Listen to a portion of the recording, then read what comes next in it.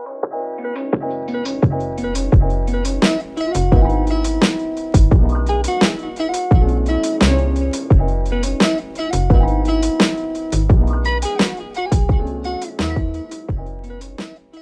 in this study, we analyzed the economic impacts of cargo-only equipment electrification at Port of LA and Port of Long Beach. We want to track the economic competitiveness of the freight sector under the implementation of the California Sustainable Freight Action Plan.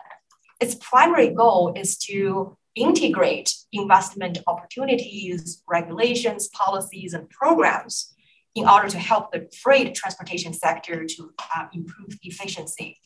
Over the 25 years of study period, we estimated that the total simple sum of the total cost of electrifying all cargo handling equipment at the port will be about $8.9 billion.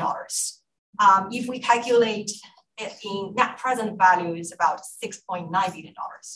There are net losses of both employment and economic output primarily due to the high cost requirement of this transition.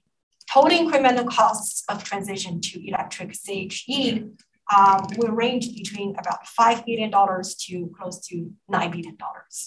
The employment impacts will range between about 6,000-7,000 job year losses to over 30,000 job year losses.